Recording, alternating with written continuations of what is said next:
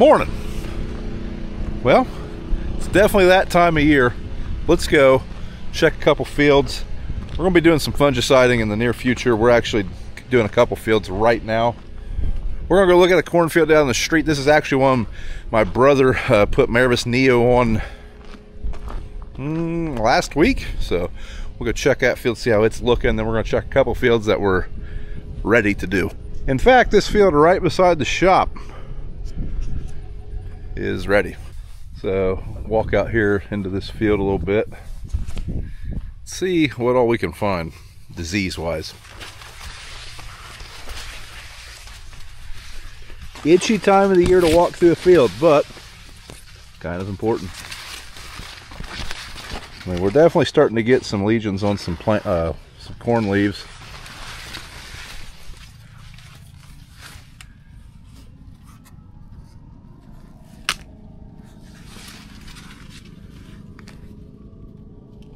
So we want to keep these leaves as green as possible. Anytime we get lesions like that from diseases, they start to eat up some of the leaf material. Can't bring in as much sunlight, and well, that keeps us from making as much grain. So the longer we can keep these dark green, the better. And that's why we use Miravis Neo. So typically gray leaf spot is one of our big ones in here, and northern corn blight. So we usually are spraying for that. Miravis Neo does a great job at controlling that. And then also in our area, tar spot's starting to become a thing. We've not been hit hard yet. I don't see any in here, but it's also kind of early for it. Seems like tar spot's one of the things that kind of comes out late for us. Or it seems like most people I hear talking about it, it seems like it comes out late. Now, one thing about gray leaf spot, from the time that we start seeing a lesion on a plant, well, you've already got it. It's going to take 20 days, I think, for that to, once you spray it, it could get worse for, I think, 20 days or something like that.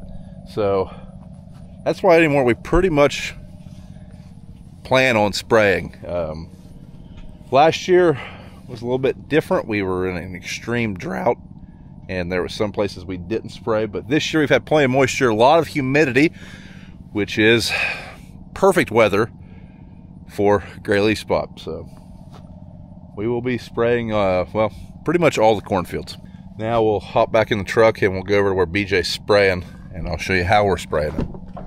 So in years past, we've always hired a plane to apply our fungicide. We have applied it with our high clearance sprayer before, but it is definitely not our favorite method, just because we end up running over a decent amount of corn. But this year we're switching it up a little bit, and I'll show you.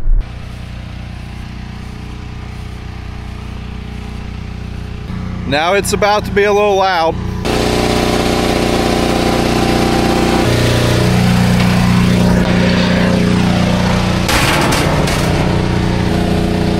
Hey, Bob.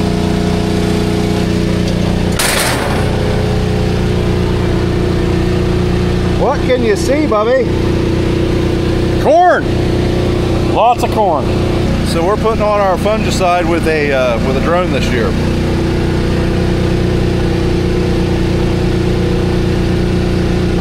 I think they probably guessed that.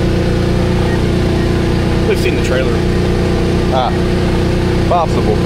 So the drone application of the fungicide, depends on who you talk to. Drone sellers will tell you get a more even application with it. I don't know.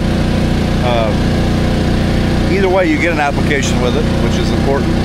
And also, one of the nice things about doing it this way, fungicides, all of them, are extremely critical on timing, especially if you're only doing one application. And doing with the drone, it doesn't matter if we have wet field conditions. It doesn't matter if a plane is busy and can't get to our fields for a while. We're able to do it ourselves. That's one issue we ran into with crop dusters, was timing. One other nice thing, you can really get a good view of the field from up here,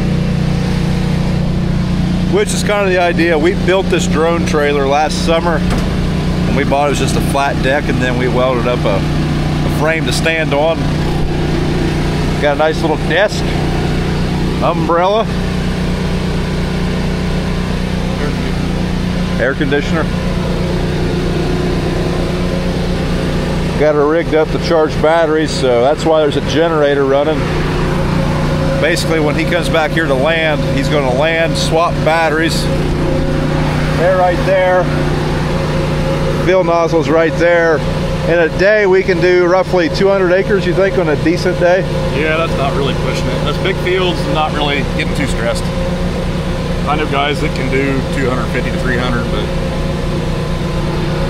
Now, obviously, with the sprayer, we could do more. I mean, the main drawback of the drone is capacity. What are you putting on? 2 gallons an acre. 2 gallons is a 10-gallon tank. So 5 acres at a time. So there's a lot of fill-ups. The fill-ups are quick though, so that is not as big of an issue as you'd think. Once you get grooving, you can really get through it. Now this trailer increased productivity, probably doubled it, you think? Oh, easy.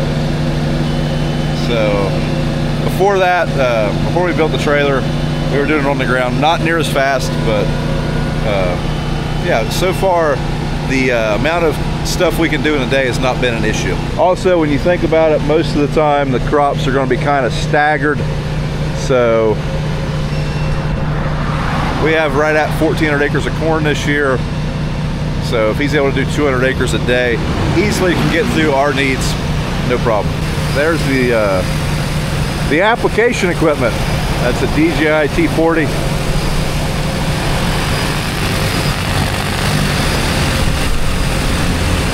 There's the air conditioner. Yeah. Yeah, you get a pretty good gust of air when you so take that off. crop blast is actually pushing that fungicide down. Isn't that the theory too? Right, right. And then we'll see how quick we can do a swap and get him back in the air. First thing I have to do is record how many gallons are still in my tank, because I don't have any way of knowing if my inductor's empty downstairs. That's one drawback of the trailer. So I can subtract out I got a method. Okay. I got a method. It works. Only one of those is charging at a time? Charging, cooling, and running.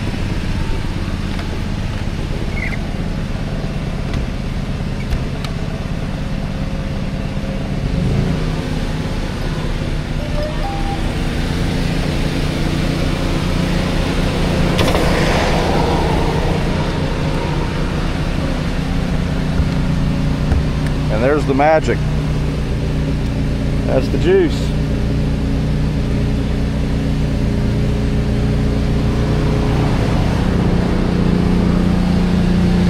So a lot of nice features about doing it this way. Also, if we do find tar spot and we find it in one spot or one field, it's pretty easy for us to load up and go do that versus waiting on a plane. One of the issues we got into with planes are quick.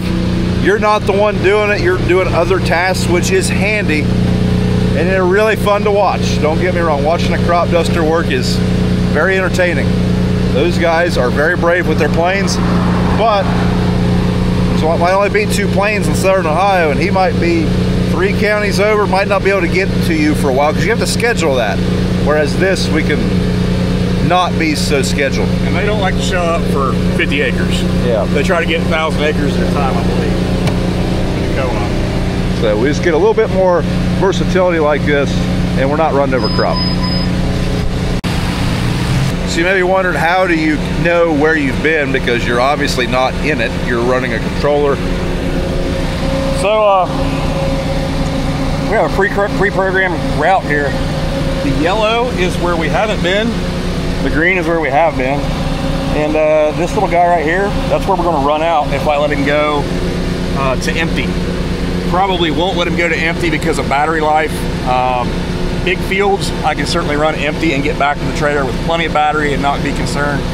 But smaller operations where there's lots of turns, you gotta make sure you got plenty of battery to get home. It was a learning process, let me tell you. Good news is when you total one of these drones, it's only like $2,300 to fix it if it's real bad. It was a learning process. My advice would be, do not do it in corn the first time. Maybe try it in wheat. Yeah, spray your wheat. Maybe run a little fungicide on some beans, something where you can get out in easily if you put it down. When you put it down. When you put it down. You will. So down here we've got totes of water, and then our Miravis And then our Miravis Neo down there, he's basically putting a batch into that inductor, and that inductor is what the chemical's coming out of up top. Works pretty well. Okay, we didn't buy this drone trailer, it was built, but there was a lot of internet influence, I guess you could say.